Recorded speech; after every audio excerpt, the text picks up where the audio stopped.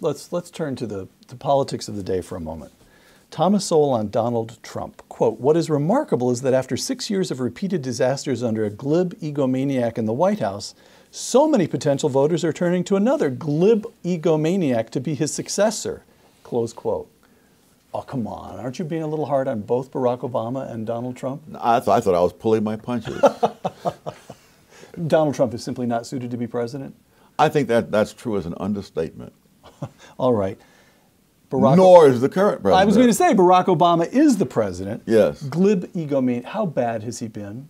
Where does Barack Obama rank in your mind, you who know so much history, among the worst American presidents? He has displaced Jimmy Carter from that position. The worst? The worst. Worse than James Buchanan? Yes. Worse than Richard Nixon? Yes. All right. Richard Nixon did not, after all, put us in danger of nuclear attacks, probably within the lifetime of people living today. The Iran deal will do that? Yes. All right. We're committed to stopping the Israelis from stopping the Iranians from getting a nuclear weapon. That's part of the deal. When I interviewed George Gilder about 6 or 7 months ago, George Gilder known to both of us, he contended that with the right policies, the economy, coming back to the international scene in a moment, but the economy would actually turn around quite quickly. The American economy can be revived quite quickly. Cut taxes, peel back regulation, and you'd see another version of the early 1980s. Mm-hmm. You agree? Yes. All we have to do is get out of the way in a certain sense. Yes. I mean, there was when Warren Harding took office in 1921, the unemployment rate was around 12%. Warren Harding did absolutely nothing.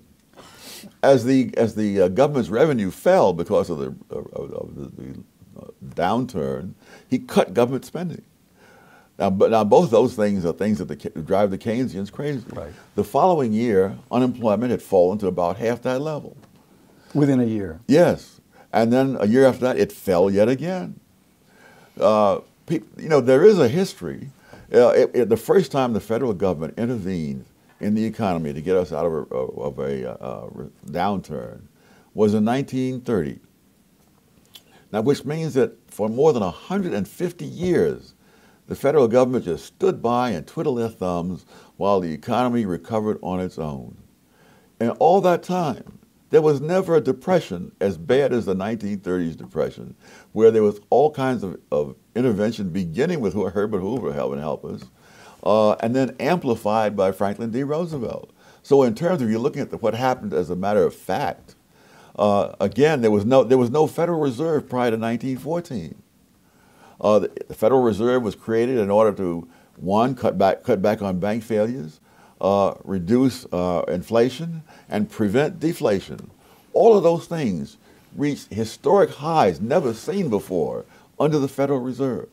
So the idea was wonderful. It's only the reality that didn't cooperate.